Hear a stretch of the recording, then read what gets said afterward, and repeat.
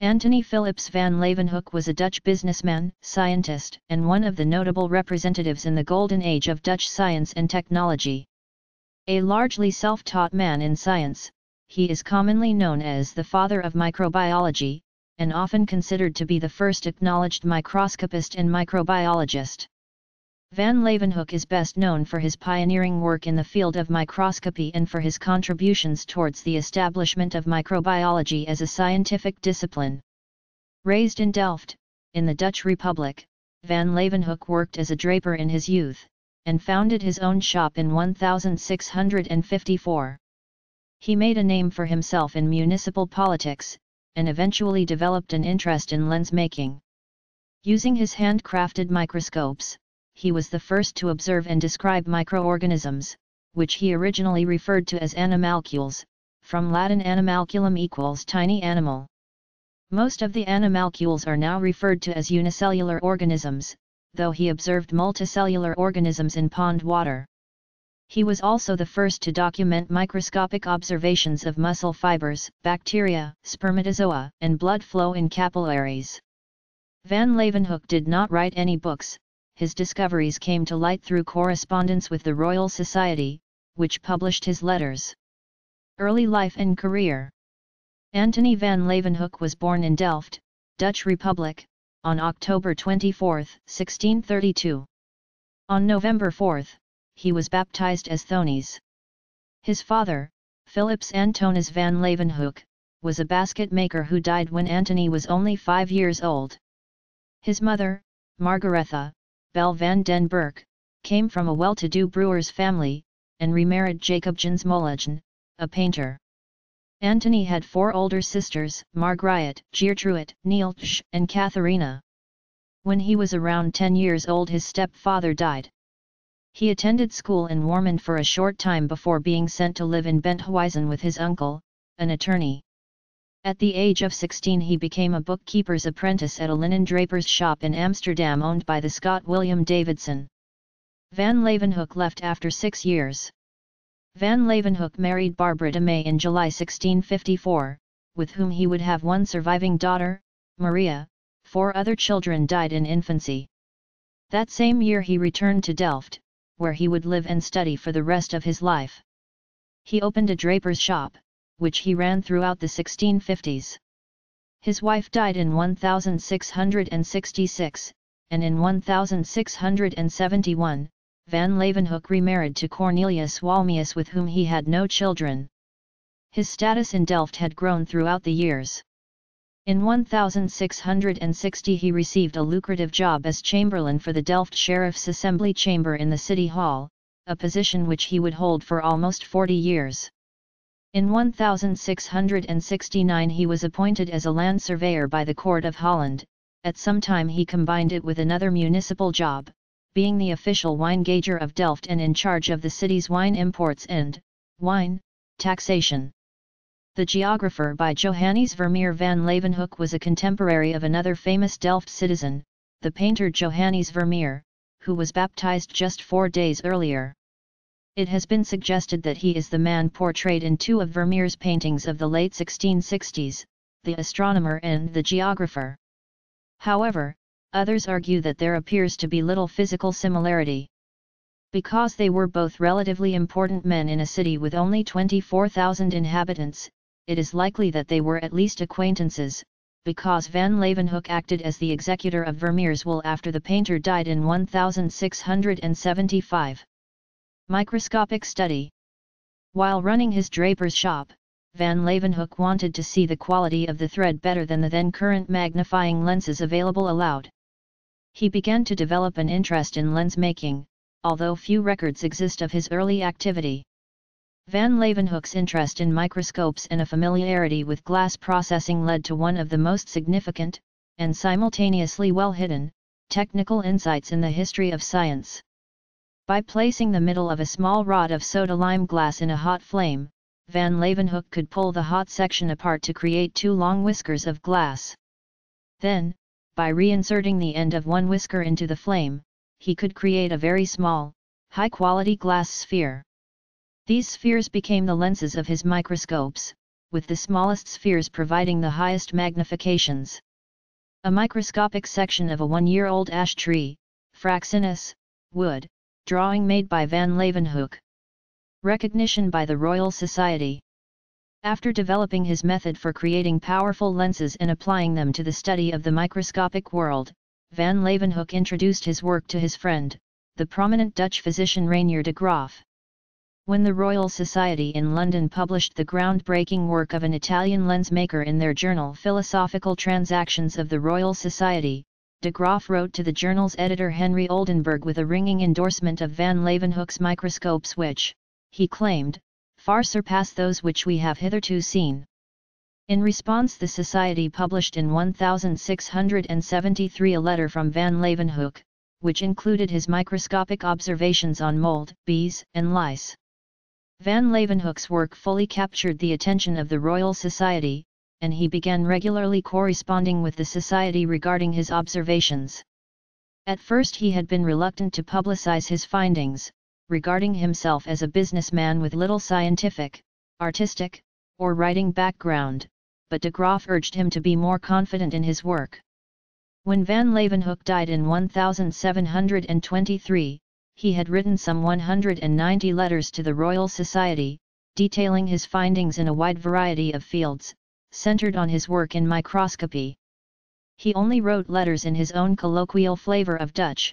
He never published a proper scientific paper. He strongly preferred to work alone, distrusting the sincerity of those who offered their assistance. The letters were translated into Latin or English by Henry Oldenburg, who had learned Dutch in order to be able to do so. Despite the initial success of van Leeuwenhoek's relationship with the Royal Society, this relationship was soon severely strained. In 1676, his credibility was questioned when he sent the Royal Society a copy of his first observations of microscopic single-celled organisms. Previously, the existence of single-celled organisms was entirely unknown. Thus, even with his established reputation with the Royal Society as a reliable observer, his observations of microscopic life were initially met with some skepticism. Eventually, in the face of van Leeuwenhoek's insistence, the Royal Society arranged for Alexander Petrie, minister to the English Reformed Church in Delft, Benedict Hahn, at that time Lutheran minister at Delft, and Henrik Cordes, then Lutheran minister at The Hague, accompanied by Sir Robert Gordon and 4 others, to determine whether it was in fact van Leeuwenhoek's ability to observe and reason clearly, or perhaps the Royal Society's theories of life itself that might require reform. Finally, in 1677, van Leeuwenhoek's observations were fully vindicated by the Royal Society. Antonie van Leeuwenhoek was elected to the Royal Society in February 1680 on the nomination of William Kroon, a then prominent physician. Van Leeuwenhoek was taken aback by the nomination, which he considered a high honor, although he did not attend the induction ceremony in London, nor did he ever attend a Royal Society meeting. Scientific fame. By the end of the 17th century, van Leeuwenhoek had a virtual monopoly on microscopic study and discovery. His contemporary Robert Hooke, an early microscope pioneer, bemoaned that the field had come to rest entirely on one man's shoulders. He was visited over the years by many notable individuals, such as the Russian Tsar Peter the Great. To the disappointment of his guests, Leeuwenhoek refused to reveal the cutting-edge microscopes he relied on for his discoveries, instead showing visitors a collection of average-quality lenses. An experienced businessman, van Leeuwenhoek believed that if his simple method for creating the critically important lens was revealed, the scientific community of his time would likely disregard or even forget his role in microscopy. He therefore allowed others to believe that he was laboriously spending most of his nights and free time grinding increasingly tiny lenses to use in microscopes, even though this belief conflicted both with his construction of hundreds of microscopes and his habit of building a new microscope whenever he chanced upon an interesting specimen that he wanted to preserve. He made about 200 microscopes with different magnification. Van Leeuwenhoek was visited by Leibniz, William III of Orange and his wife, and the burgemeester, mayor, Johann Huidekeper of Amsterdam, the latter being very interested in collecting and growing plants for the Hortus Botanicus Amsterdam, and all gazed at the tiny creatures. In 1698, van Leeuwenhoek was invited to visit the Tsar Peter the Great in his boat. On this occasion van Leeuwenhoek presented the Tsar an eel viewer, so Peter could study the blood circulation whenever he wanted. Techniques and discoveries. Antonie van Leeuwenhoek made more than 500 optical lenses. He also created at least 25 single-lens microscopes, of differing types, of which only 9 have survived. These microscopes were made of silver or copper frames, holding handmade lenses. Those that have survived are capable of magnification up to 275 times. It is suspected that van Leeuwenhoek possessed some microscopes that could magnify up to 500 times. Although he has been widely regarded as a dilettante or amateur, his scientific research was of remarkably high quality. Van Leeuwenhoek's single-lens microscopes were relatively small devices, the biggest being about 5 cm long. They are used by placing the lens very close in front of the eye, while looking in the direction of the sun. The other side of the microscope had a pin, where the sample was attached in order to stay close to the lens. There were also 3 screws to move the pin and the sample, along 3 axes, one axis to change the focus, and the 2 other axes to navigate through the sample. Van Leeuwenhoek maintained throughout his life that there are aspects of microscope construction which I only keep for myself, in particular his most critical secret of how he made the lenses. For many years no one was able to reconstruct van Leeuwenhoek's design techniques. However, in 1957, C.L. Stong used thin glass thread fusing instead of polishing, and successfully created some working samples of a van Leeuwenhoek design microscope. Such a method was also discovered independently by A. Mosolov and A. Belkin at the Russian Novosibirsk State Medical Institute.